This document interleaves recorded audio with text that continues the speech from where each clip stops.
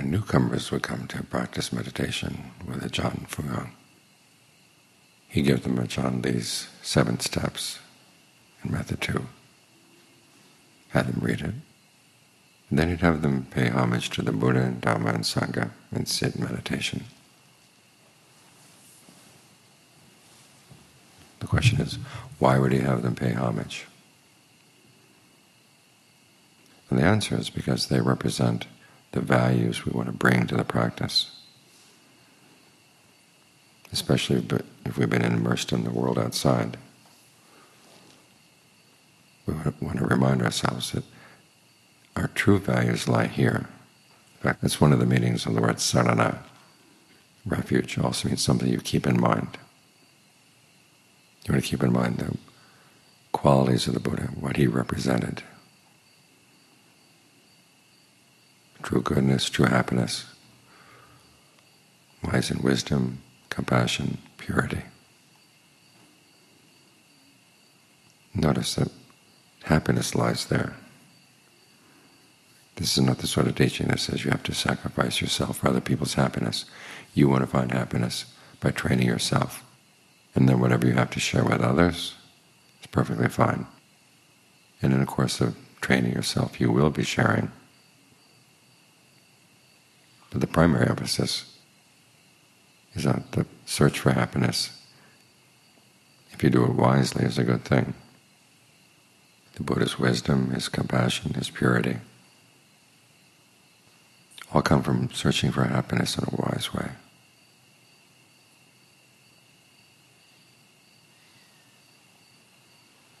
So as you sit down to meditate, remind yourself you're here for happiness.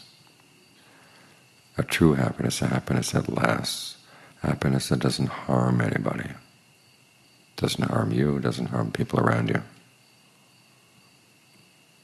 It's a happiness that's truly blameless. Think of the Buddha after 6 years of torture, self-torture.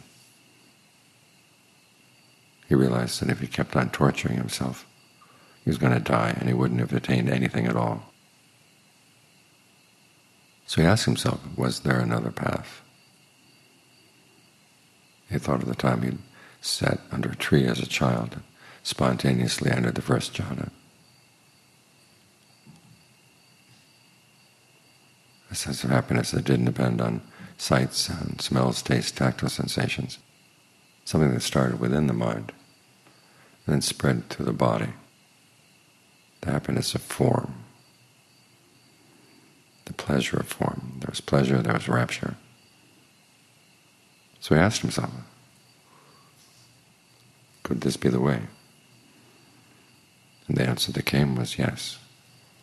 So he asked himself again, why am I afraid of that pleasure? Why am I afraid of that happiness? Because for 6 years he had been running away from happiness. What was there to be feared in that pleasure? He realized there was nothing to be feared.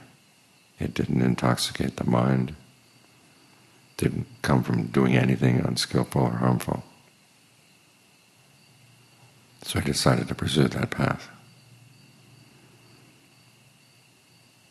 And as he developed right concentration, he learned that there were other factors as well. But they all circle around this question of how to find true happiness.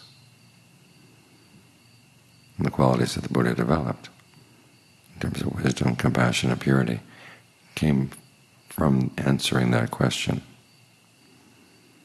Wisdom, of course, starts with the question, what might I do will lead to my long-term welfare and happiness? You have to stop and think.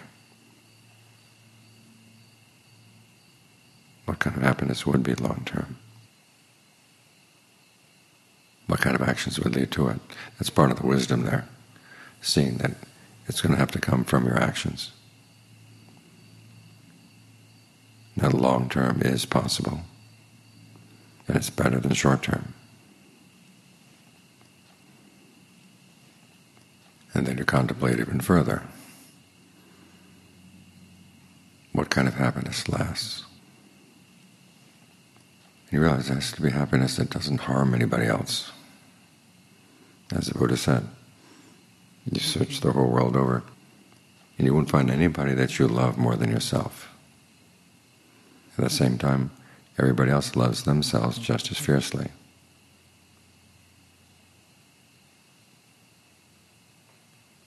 So the wise response to that realization is not to harm others, and not to harm yourself, and not to get others to do harm.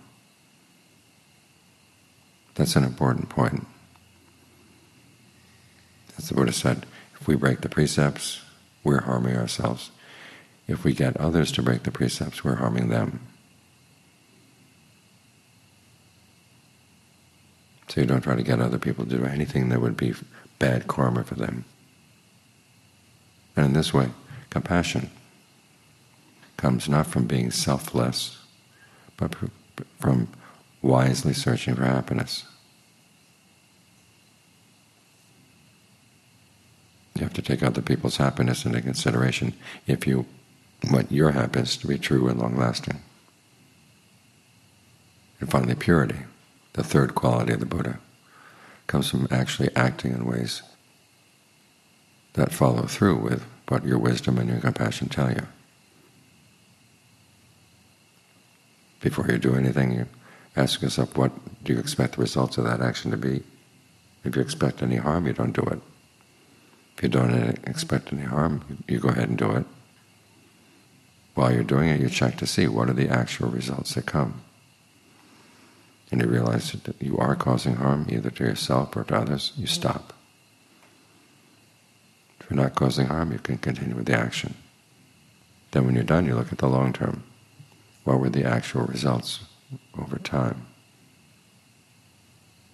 You realize that even though you didn't anticipate any harm, you actually did cause harm. You make up your mind not to repeat that mistake. You learn from it, and then you go talk it over with others who are more advanced on the path to see what advice they can give you. But if you see that you didn't cause any harm, then you take joy in that fact and you can continue training.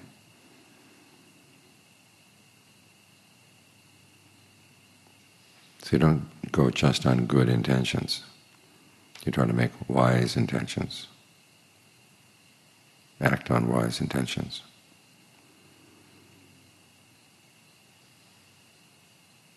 In Western ethics, there's the question that whether a person's actions should be judged by the person's intentions or by the actual results.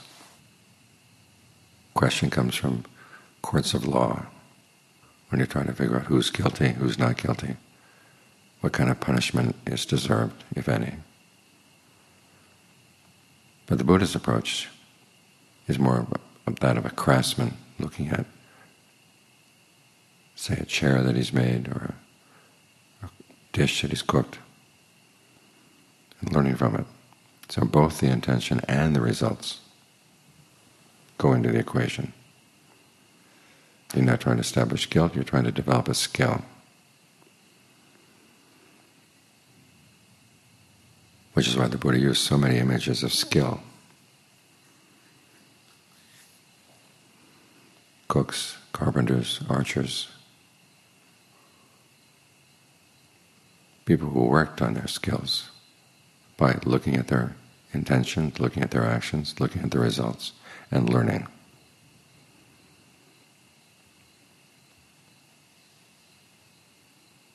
So it's in this way that you develop your purity. In other words, your actions really are in line with your intentions,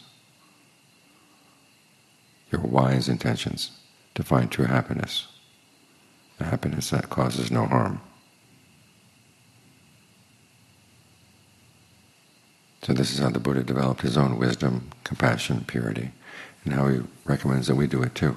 So when we take refuge in him, that we make up our minds we're going to follow his example. It's not that he's going to come and straighten things out for us. We have to straighten our own minds out, our own thoughts, our words, our deeds. He shows us how. The fact that we have this example in the world, that's something to be cherished. As you look at places where people are not taking that example to heart, and you see how much harm can be caused.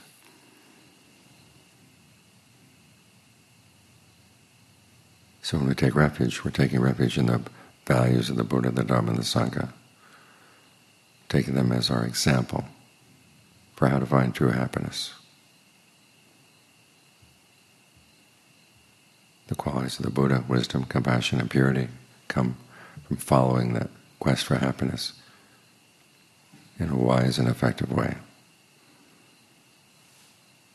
So you think about that as you sit down to meditate, that you're here to learn a skill. You're going to be making mistakes, but you're going to try to learn from them.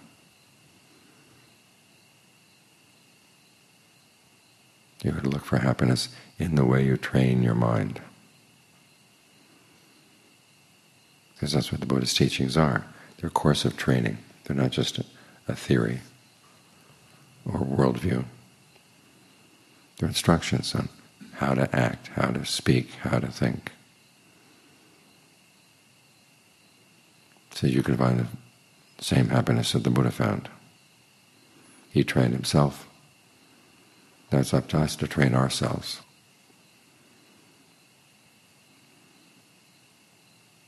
When you think in those ways, then you're bringing the right attitude to the practice, which is probably why John Fuang would have people pay homage to the Buddha, the Dhamma, and the Sangha as a way of orienting you on the path.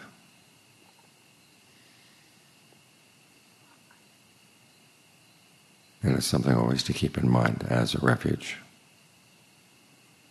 Sarana in both meanings of the term.